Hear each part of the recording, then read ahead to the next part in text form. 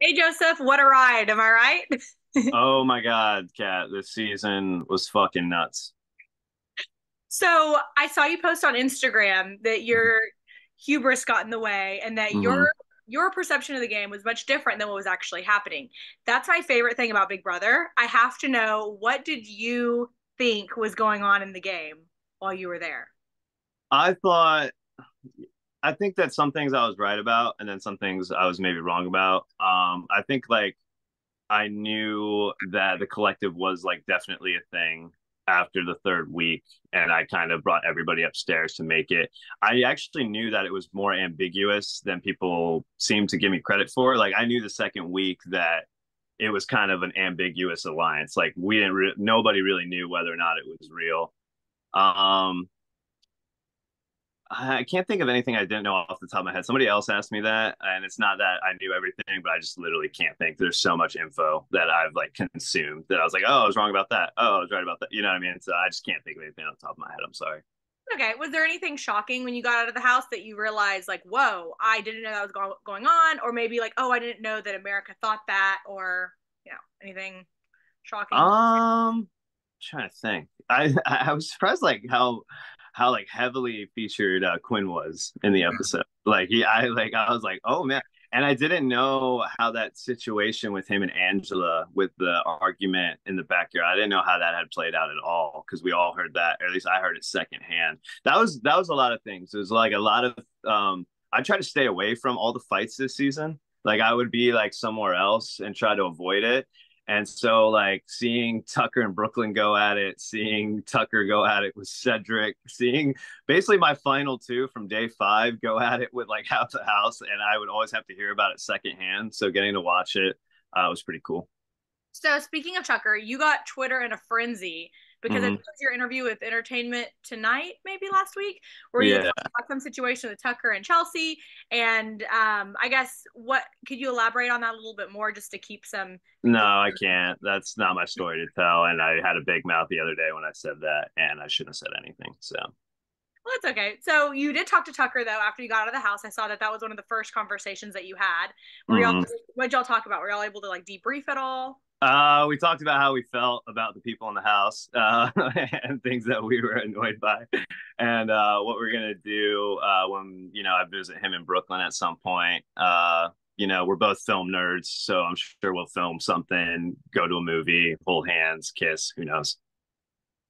Speaking of Brooklyn, okay, did you find out? Does Brooklyn really know your brother?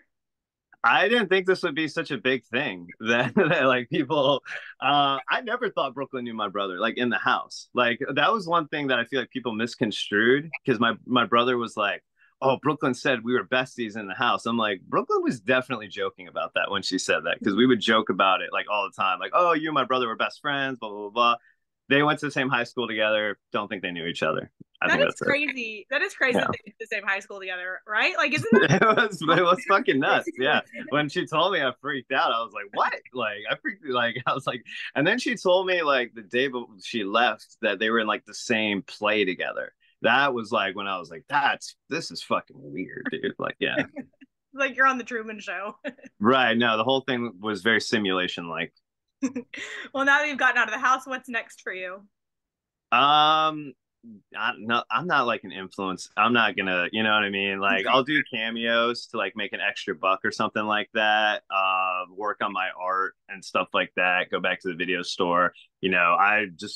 I wanted to play the game of Big Brother. Like that's why I went on this show to like play the game and get to experience it and everything like that. Anything else is gravy, you know what I mean? But really, I just came on the show to. I'm like one of the only people who came on the show who didn't have like any followers, like going into the show. Seems like everybody else there, like had a following and was really working at it, and good for them. But yeah, that's just not for me.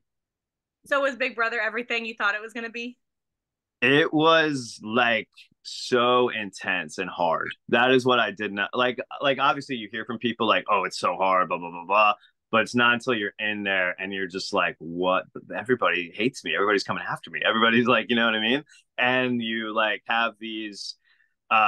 Oh, like okay. So one thing I was always paranoid about was like the first week. I always thought like Angela, for instance, was gonna put me up because I figured that Matt would run upstairs to tell her like, "Hey, we got to get Joseph out. Like, he's running back and forth between me and you and doing all this stuff."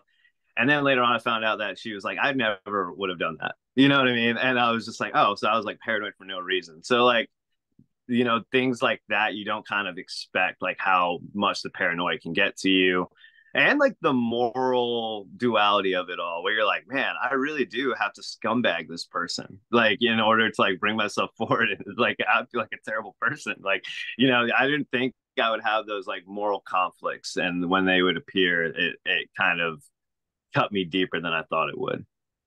Well, you were really fun to watch. I was sad when you got evicted.